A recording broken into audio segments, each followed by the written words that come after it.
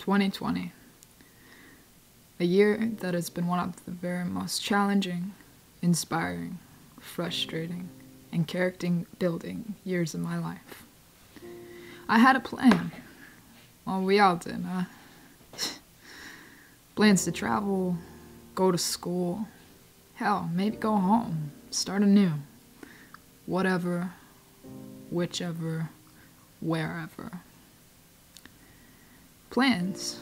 I like to make sure they're malleable, so as to permit spontaneity in whatever fashion. Those plans, I find, are the best plans.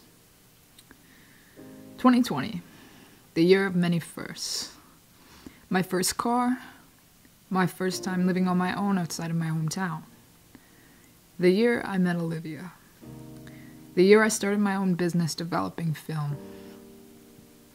2020, the first time I've experienced a global depression coupled with a renewed, passionate population of those who are deeply concerned with making the world a better, more accepting, equal place. A sort of unprecedented hope, if you ask me. So, here we go. A retrospective of my life during this year of many, many notable events. Sunrises meeting sunsets, adorned with sunlit hours, all too many adventures to verbally catalog. But here's my attempt to truly and wholeheartedly convey 2020 in my eyes through the short videos and numerous photographs. Thank you, and I hope you found some light in this very deeply shaded year. Yours truly, Jocelyn Tamara Maxwell. Play the clips.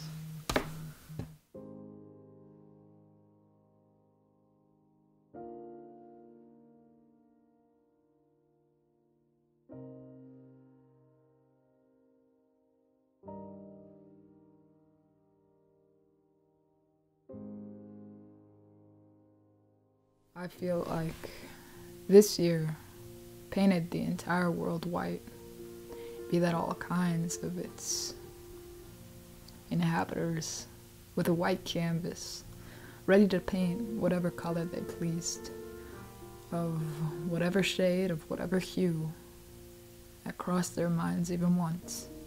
And hey, that might make for a Jackson Pollock kind of painting if you ask me, but I didn't have the time to do this before, to carefully select what colors I wanted on my canvas. I was always so busy doing other things with my life rather than doing the thing that I truly wanted to do. I was always working.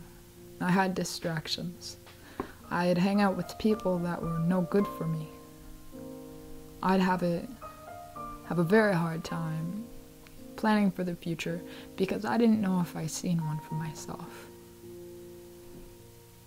But with comes a white canvas, comes a lot of responsibility, and yet sometimes none at all. I think that we have a grand opportunity to mess up and learn. And I think we shouldn't be so afraid to do that.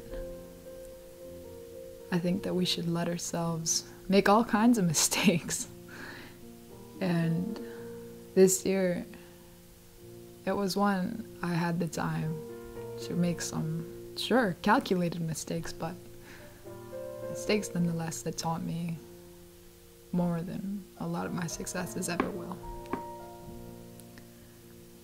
That is to believe in myself in an unapologetic way.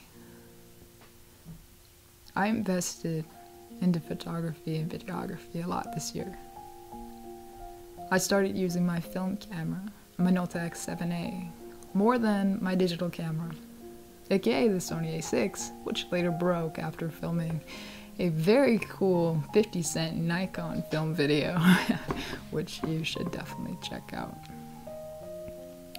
I then started a photography business, which I ran at home while I worked pretty much non-stop to save money to move to a city this year. And I spent a decent amount of time with the people I love. And it taught me that no matter how far away you are from someone, if there is a true enough bond, a true enough reciprocal caring for each other, you can keep something alive forever. So I want to say thank you. Thank you to my wonderful girlfriend Olivia, to my magnificent friends Lucas, Griffin, Eli, Maddie, Tiana. You guys will always be my favorite people. And I hope that I've been able to add quite a bit of color and warmth to your life. And I hope that for everyone watching this, you've been able to take a sort of reflection throughout the year and audit your lives and carefully omit the things that do not serve you and that do not help you, and rather implement the things that make your heart sing, that make you want to get up out of bed in the morning with a spring, that make you so unbelievably cheesy that you can't help but smile at all kinds of strangers or even at an inanimate object once you walk out of the door in the morning. So go make a list of things that you want to do for 2021. Plan these things even though it seems so unattainable.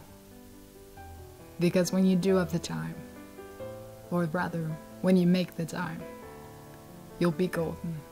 Because you are worth every interest that you have, every inkling of an idea that you'd like to pursue. You're worth it, and you can do anything.